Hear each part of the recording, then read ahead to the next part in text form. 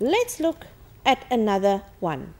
If you have a female that's normal and a male that's hemophilic, what do we get here? Maybe we should just do this as quick as we can. A normal female, and we have a male.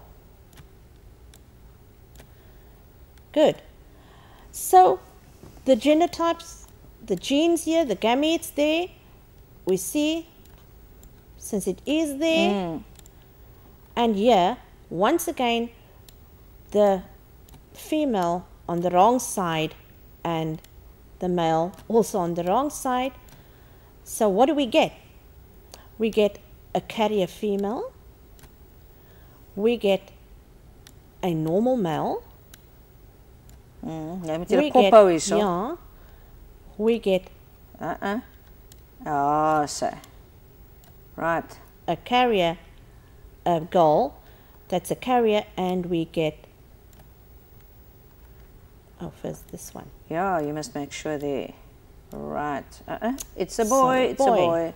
It's a boy. Once in other again, words, yeah.